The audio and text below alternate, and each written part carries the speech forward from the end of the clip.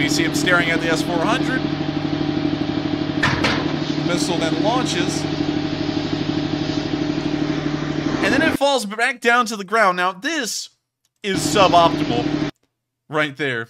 That's called going the wrong direction. These things usually like to go up and towards a plane and not down and back towards the launcher. And then falls and hits the ground and explodes on the launchers. Probably with the crew still inside of the vehicles and this thing just sputtering and burning right outside of it.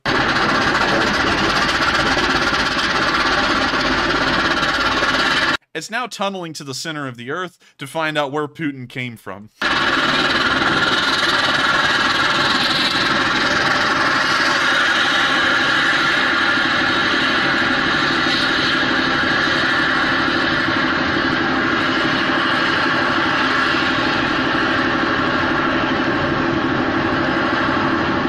This in Russia would not cause a lot of concern. Seeing a large white fire, well, not white fire, a burning hot fire on the ground with a white smoke, which is where that came in, is usually no sign for concern in Russia. This would just be the normal Russian trains on the network in operation. But here in Syria, back when this video was taken in 2016, this is a little bit of a cause for concern. And this also showed a lot of people around the world something a little important.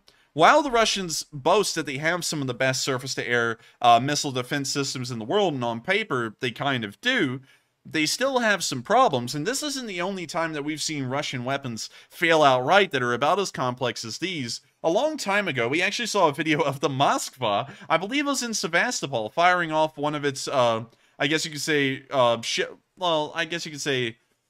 I think it was on the port side of the ship, port side missile. It fired off and failed and literally landed right in front of the water at the bow of the Moskva.